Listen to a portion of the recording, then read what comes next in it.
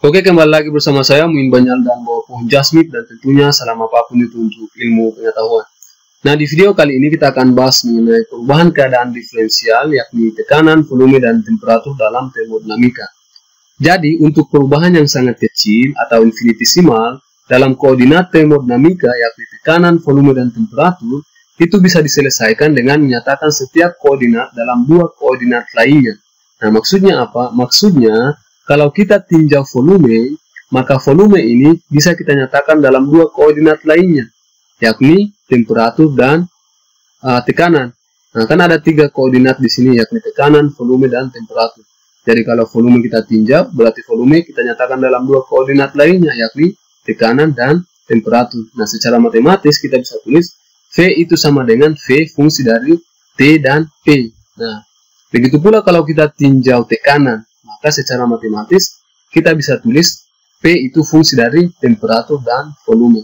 Nah, kalau kita tinjau temperatur, berarti tentu saja temperatur dinyatakan dalam dua koordinat lainnya, yakni T itu fungsi dari P dan V.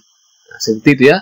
Nah, sekarang kita akan tinjau yang pertama dulu. Nah, yang kedua dan ketiga nanti kita bahas di video selanjutnya. Nah, sekarang kita tinjau yang pertama, yakni V itu fungsi dari temperatur dan tekanan. Seperti ini ya. Nah, kalau kita lakukan operasi diferensial, yakni dV, ini sama dengan, nah, ini kalau kita lakukan operasi diferensial, berarti kita turunkan dulu V terhadap T dengan menjaga P-nya konstan. Nah, secara matematis kita bisa tulis dou V per dou T dengan P-nya dijaga konstan. Ini dt. Nah, kenapa di sini dt? Supaya dt sama dt saling menghilangkan, dia kembali seperti yang semula, yakni dv. Seperti itu ya. Nah, terus ditambah, nah karena kita sudah turunkan v terhadap t dengan menjaga p-nya konstan, maka sekarang kita turunkan lagi v terhadap p dengan t-nya konstan. Nah, secara matematis kita tulis dou v per dou p, nah dengan menjaga t-nya ini konstan lagi. Seperti ini dp. Supaya apa? Supaya dp sama dp saling menghilangkan, kembali seperti yang ini, yakni dv ya. Nah, terus apa maksudnya suku-suku ini? Nah, suku yang ini dou v per dou t p dt, yang ini dou v per dou p t dp. Nah, suku yang pertama maksudnya adalah perubahan volume apabila suhu diubah sebesar dt dengan menjaga tekanannya itu konstan. Nah, itulah maksudnya.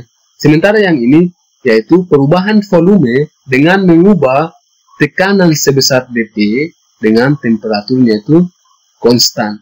Nah, sementara dV ini adalah perubahan total volume. Jadi saya tulis saja.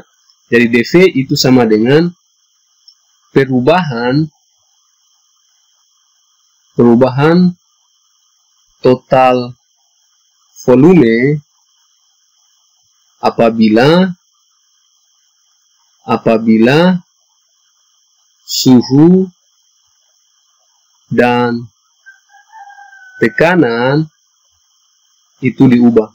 Nah, seperti ini. Maaf tulisan saya jelek ya, karena tulisan yang jelek itu berbanding terbalik dengan ketampanannya. Seperti itu kira-kira.